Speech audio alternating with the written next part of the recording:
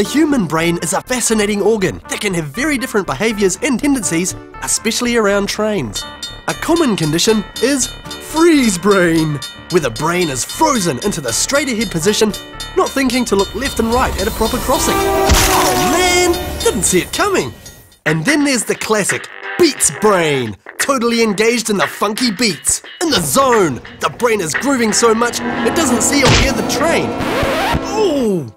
Duh brain is a baffling condition that defies common sense, wandering away from the safety of the railway crossing and cutting across the tracks where it shouldn't.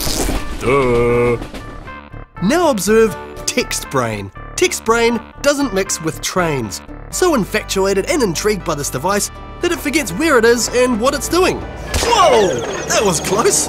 And last but not least, only a fly brain would fly a kite close to the electric overhead wires. Oh, bro! The good news is that the brain can be trained and can quite simply become the most magnificent specimen of the train brain. Just observe, look both ways, look and listen, cross at the crossing, focus around trains, and beware of overhead wires. Use your train brain.